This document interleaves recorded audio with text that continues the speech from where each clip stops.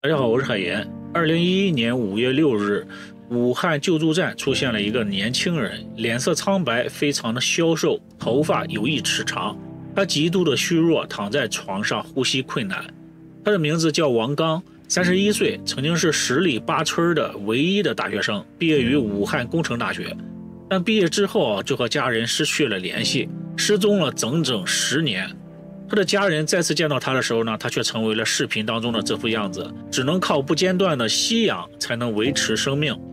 更让王刚父母无法接受的是，医生说王刚是肺结核晚期，双肺已经损毁，随时都会有生命危险。这明白这是肺结核晚期，而且这个肺部已经成了湿化了。曾经风华正茂的大学生为何沦落到这种地步？今天呢，我们就来说一下王刚的游戏人生。王刚1980年10月17日出生于湖北省天门市托市镇，父亲在村里的小学当了40年的民办教师，母亲呢在家里务农，家里还有一个妹妹，家境并不富裕。父亲非常重视对孩子的教育和培养，为了供王刚读书，家里还借了很多的外债。好在王刚也算聪明，也很争气啊！小学升初中的时候，全县2000多名考生，他考了第3名。后来呢，王刚又考上了湖北省有名的天门高中啊，这让王刚的家人都感到非常的自豪。但是在上高2的时候，一直成绩优异的王刚被班主任给赶回了家里，原因是老师发现王刚开始沉迷于电子游戏，逃学旷课。王刚父亲知道后非常的生气，然后找到了班主任求情，把王刚给训斥了一番，让他发誓不再碰电子游戏。王刚也的确聪明啊，在一番努力之下呢，高考的时候考中了湖北武汉化工学院，也就是现在的武汉工程大学，而且是热门的精细化工专业，成为了全村的第一个大学生，可以说他也是全村人的骄傲。之后呢，王刚就来到了武汉，开始了自己的大学生活。王刚的性格内向，不怎么爱说话，也不爱和别人交流。他唯一的爱好呢就是打游戏，经常和同学到街机厅打游戏。当时呢没有手机，这个街机厅的游戏很多都是日文版的。为了能够读懂日文的游戏说明呢，王刚还专门选修了1个学期的日文课。王刚慢慢的就沉沦在游戏当中，把大部分的精力都放在了游戏中，很少去教室上课。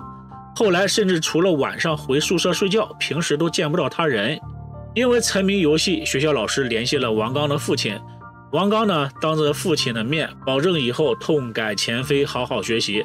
但是父亲走了之后呢，王刚仍然是沉迷游戏，不能自拔。最终在2001年7月，王刚结束了4年的大学生活。因为多门学科不及格，没有获得大学本科毕业证和学位证，只得到了肄业证。因为觉得丢脸，肄业证呢他也没要，和同学毕业照呢也没有拍，也没有参加学校组织的招聘会。但是他的父母并不知情。王刚回到了家里之后，没有告诉家里自己没有毕业的这个实情。在家里待了1个月之后呢，王刚向父母提出了要到武汉找工作。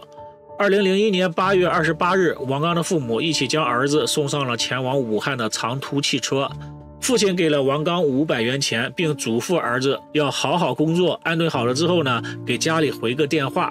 当天晚上，王刚就给家里打了个电话报平安，和父母聊了几句之后，就把电话给挂了。从此，父母就再也没有了王刚的消息。在王刚的心里呢，一直愧对父母，他觉得自己必须做一番事业，才能再回去见父母。但是呢，他会来到武汉之后由于没有大学毕业证，也没有学位证，一直找不到工作。很快呢，父母给的钱就花光了。在这期间呢，他一直住在母校大学校友的宿舍里。经人介绍呢，他曾经卖过一段时间的2手书，收入不多，生活拮据，经常借钱度日。就算这样，王刚也没有停止玩游戏。他每天上午去回收旧书卖旧书，下午呢到街机厅里打游戏，晚上去网吧。这样的生活一直维持到了2003年。后来校友毕业之后呢，他不得不从这个宿舍里搬了出来，和朋友在师范大学旁边租了一个房子。由于经常去街机厅和老板混熟了之后呢，就留在了街机厅里工作，每个月300元工资包吃住。工作内容呢就是日常维修游戏机。他收旧书的这个工作也不干了，而且干脆搬到了游戏厅里住。这样呢，他就有大量的时间投入到了游戏当中。在生活中默默无闻的王刚，在游戏里呢却是一名大神级的高手。当时他玩的这款游戏叫《三国战记》，在这个游戏里呢，他算是顶级高手了。他独创了倒地连击的新打法，甚至呢对《三国战记》这款游戏本身影响巨大。后来王刚还学会了视频剪辑，以电光影里的网名上传了分享游戏技巧的视频。在那个年代，有很多人观看学习，积累了很多粉丝。有很多人说《三国战记》分为前王刚时代和后王刚时代，甚至还有一些外地的粉丝专门到武汉观看王刚玩这款游戏。网友不知火乱藏和王刚在一家街机厅里认识的，后来呢，他就劝王刚不要整天泡在网吧里包夜，去租一个房子，自己买一台电脑。结果这一举动呢，就刺激了王刚脆弱的自尊心。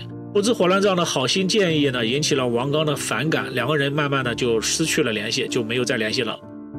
王刚沉迷在游戏当中的时候，他的父母呢也无数次的去武汉寻找自己的儿子。王刚失踪5年后，也就是2006年，父亲在武汉化工学院查找儿子的线索的时候，才知道王刚根本就没有大学毕业。通过王刚同学提供的线索呢，王刚的社交账号经常在线，这说明儿子还活着，但是没人知道他在哪里。父亲只要有一点时间就会到武汉找儿子，但始终呢都没有找到。王刚呢也曾经2次想给家里写信，但是信写到一半就撕掉了。但是2次的话，就是这个信都是写到一半的时候，就是再写不下去了，然后最后就把信纸撕掉了。他觉得自己没有像父母期望的那样干出一番成绩来，他没有脸去见父母，所以一直有意躲藏，不和父母见面。就这样，王刚的父母整整找了他10年，始终没有找到。2008年，王刚工作的街机厅因涉嫌赌博被官民停业了，王刚也失业了。他在武昌区龙泉街租下了一间房子，每个月180元的租金。2008年下半年，一款新游戏叫《地下城与勇士》出现，简称为 DNF。可以说这款游戏改变了王刚的世界。王刚为数不多的朋友，网名叫林间小道的曾经说过，千万不能让王刚知道这款游戏，因为王刚对这种能够玩出花样的游戏非常的痴迷。但是我看到这个游戏的第一感觉，我就是不能让王刚知道。这个游戏可以说和三国战记一样，可以发掘的要素很多，或者说可以做出来很好看的东西，而且势必要花时间去研究，还要花不少的钱。所以我个人想法都说不能让他知道。果然，王刚花了大量的时间去研究这款游戏，几乎消失在了现实世界里。一些朋友在 QQ 上和论坛上约王刚，王刚总是说自己很忙，没有时间。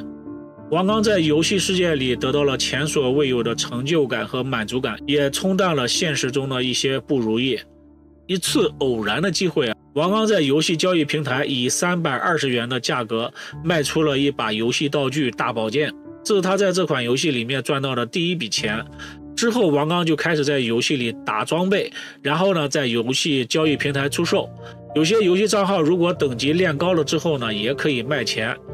好的时候一天王刚可以赚到60到80元的收入，一个月就是2000多元，能够维持他的日常的基本开销和上网的费用。从此呢，打游戏赚钱就成为了他的唯一的生活来源。但同时呢，他整个人的所有时间都被绑定到了游戏当中。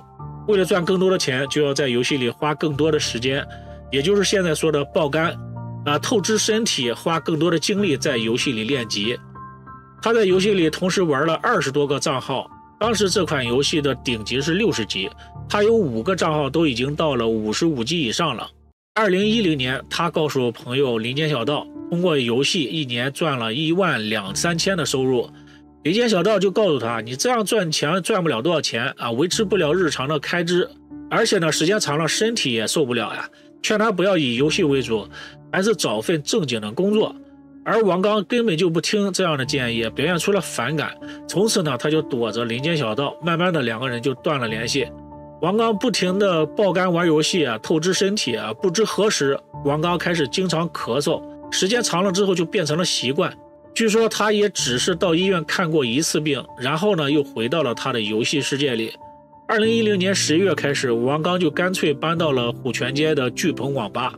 这个网吧虽然比较破旧，但也分为普通区、沙发区、舒适区。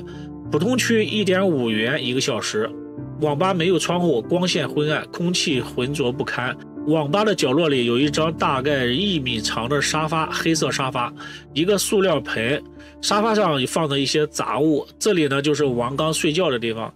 王刚说，就是因为这里有这个沙发，所以呢就选择这个网吧上网，因为在沙发上躺着很舒服。平时呢就在网吧附近买一些炒饭、面条渴了就在网吧里买些水喝。王刚在这个网吧里生活了7个多月，不分白天黑夜的玩游戏，身体呢也越来越差，病情加重，也影响了他的收入不能满足日常的开销，入不敷出。王刚就开始向朋友借钱。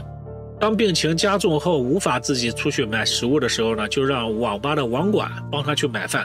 事后他说过非常感激那个网管能够帮他。2011年5月6日，王刚突然发觉自己很难受，给网吧老板说自己在沙发上躺一会儿。到了晚上8点多，王刚一直没有好转，而且看起来是越来越严重。网吧老板果断报警，警察来到之后呢，就将王刚送到了救助站。救助站的工作人员在王刚清醒的时候询问了王刚的姓名和家庭住址等个人信息。王刚也告诉工作人员和记者，自己是靠打游戏赚钱等等等等。2天后，也就是2011年5月8日，王刚的父母终于见到了失踪10年的儿子。而王刚的情况已经非常危险了，他呼吸困难，已经很难开口说话。2011年5月10日，王刚病重的消息被媒体曝光。为了能够帮助王刚一家，向社会公布了王刚父亲的手机号。曾经有人愿意以8000元购买王刚的顶级账号，于是父亲向王刚询问账号的密码，而王刚说不能卖，这是摇钱树，人都要死了。王刚将游戏账号视若珍宝，看得比自己的命都重要。王刚昔日的网友也纷纷在网上呼吁帮王刚筹集捐款治病。截至5月15日，仅仅 DNF 游戏论坛就筹得了4200元。而正当网友们还在为王刚的事件感到唏嘘，奔走募捐的时候，2011年5月11日晚上10点，王刚因为病情过重，在父母身边，在家中陌生的床上离开了这个世界。那一刻，他是10年后回到家中的第5天，回到自己父母身边的第7天。